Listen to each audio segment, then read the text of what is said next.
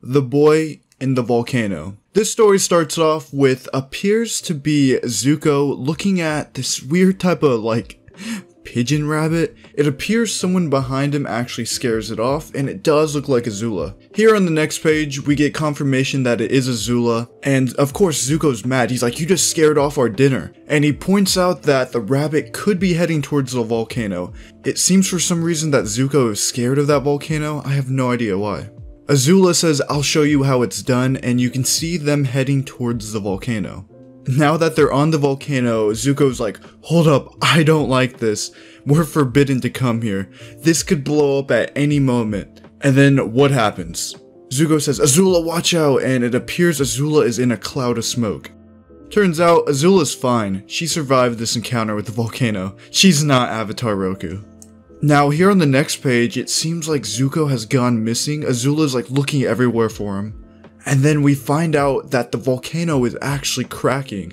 Like it's gonna explode soon. And then we see Zuko hanging off the cliff just barely by his fingers. He doesn't even have his palm on the thing he's holding onto, just his fingers. Azula sees him, pulls him back up, but the volcano is still cracking. They're still in trouble. Zuko even says, this is a volcano and you're a firebender. What I'm getting here is I don't think Zuko is a firebender in this timeline, because I found it weird he was hunting with his swords even though he's a firebender. And this pretty much confirms it. And then the volcano erupts. Zuko's like, come on, let's get out of here, and Azula agrees until she looks at the explosion. And you can see it in her eyes that she sees something very important, and it's glowing on her. She actually sees Aang in this volcano. I don't really know how this works, how you can be kind of frozen in ice in a volcano, because this looks like ice. I don't know if lava can crystallize like this. Wouldn't it be obsidian? But obsidian isn't really see-through, so I'm not really sure what Aang's in, is the point I'm trying to get at. But it doesn't matter. It's a fan comic, let's just enjoy it for what it is. Now, Zuko's against freeing him. He's like, yo, I think we should get out of here. But Azula is having none of that. She's like, you might want to stand back a bit. I'm obviously gonna try to get him. And she shoots a fire blast at the volcano. This is a interesting choice if I do say so myself, because it's only making the volcano explode more. Just like when Katara freed Aang, we see a beam of light shoot into the air.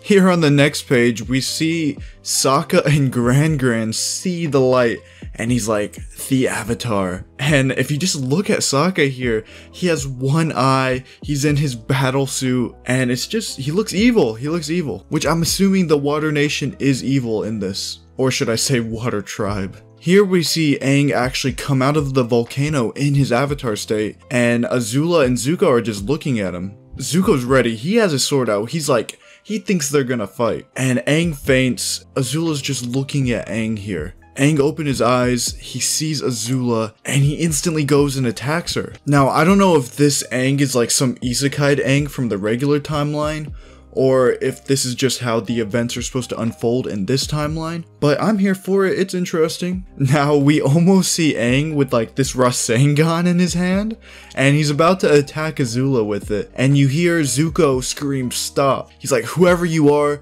don't even think about touching my sister. And this makes Aang realize that these people probably aren't too bad, and he stops. He apologizes, and he was like, I thought you guys were somebody else. So this basically does confirm this is some kind of isekai Aang from the real timeline. Now Aang is thinking in his head why he's here, and he's hoping it's a dream.